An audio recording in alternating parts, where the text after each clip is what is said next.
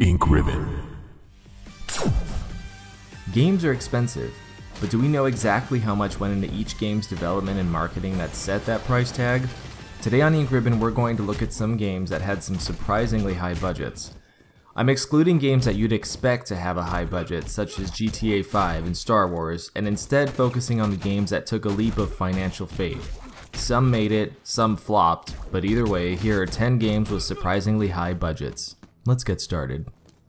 Number 10. Destiny. Starting off this list is Destiny. Considered by some to be the most expensive video game ever produced, Destiny comes into the finish line between $350 and $500 million. Yes, $500 million was pumped into this game to create a new franchise. As we've learned in history, money doesn't always guarantee success, and that was almost the case for Destiny, but at the end of the day, the game was able to recoup its profits by selling over 400,000 copies. The sequel didn't do as hot, but I'm sure it still made them a good bit of money. Number 9. Enter the Matrix. In the early 2000s, the Matrix franchise was the hottest thing out there, and after spanning 3 movies and an animated anthology series, they decided to make Enter the Matrix.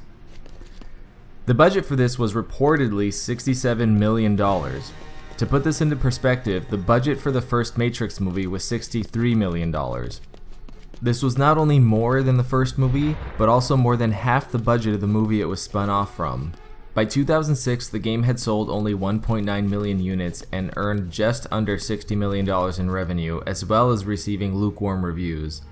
And that's why there was never a sequel, I guess. Number 8. Deadpool. 3 years before we got the Deadpool movie, we got the video game.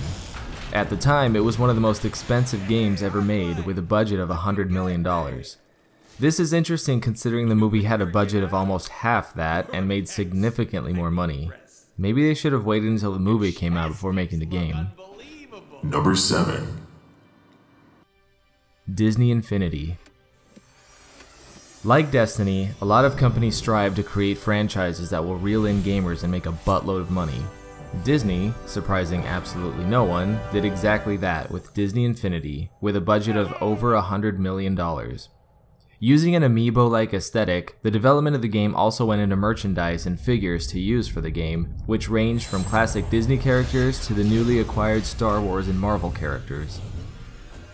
In 2016, Disney finally killed the game and the figures, even though they had made over $500 million in profits and ranked number 1 in their genre. Scrapping that game meant 2 years worth of unannounced content was scrapped and the figures' values plummeted.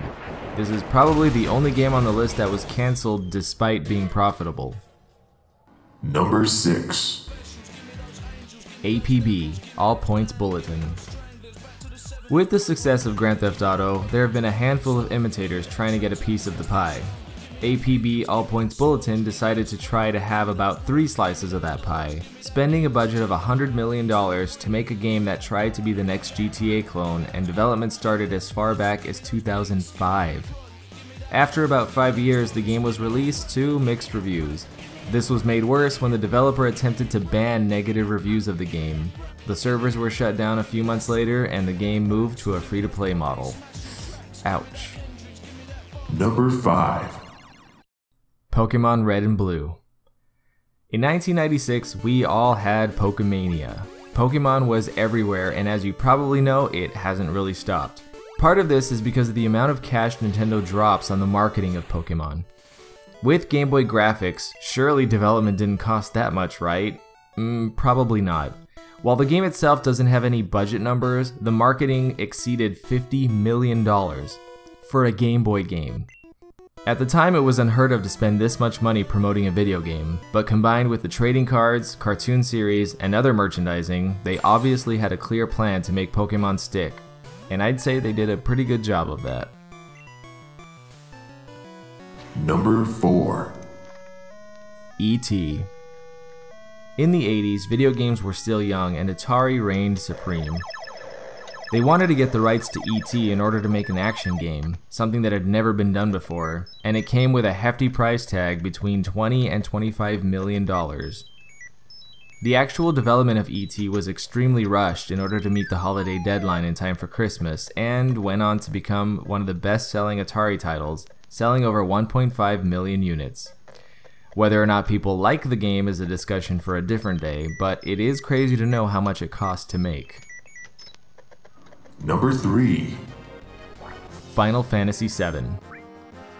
Development for Final Fantasy VII actually began in 1994 with plans to release the game on the Super Nintendo. After failing to strike a deal with Nintendo and landing on the PlayStation, Squaresoft knew that this game had to be big. The problem they faced is this was their first ever venture into 3D game making, and that in turn inflated the budget. A staff of over 100 people brought the budget to about $80 million, followed by a very large promotional campaign. I think it's safe to say that things worked out pretty well in the end though. Number 2. Too Human. One of the most infamous games for being in development hell, Too Human took 10 years to make. This game really did go through hell. This is indirectly why the game ended up costing so much. First developed by Silicon Knights in 1999 with plans to release on the original PlayStation, the game was delayed and eventually halted when Nintendo announced the exclusive partnership with Silicon Knights, which then moved the game to the GameCube. During this time they developed the mega horror hit Eternal Darkness, as well as Metal Gear Solid Twin Snakes, while putting Too Human on the back burner.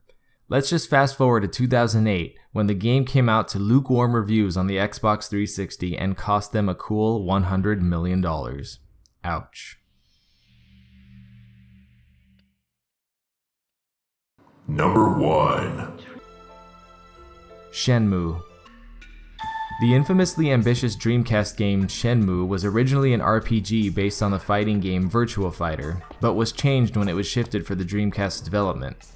At the time, $70 million was unheard of for a game budget, making it the most expensive game at that time, though the number has been disputed.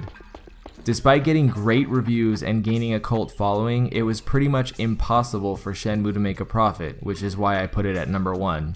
In order for Shenmue to have made a profit, every single Dreamcast owner would have had to buy the game twice. And the craziest thing is, they developed the game knowing this.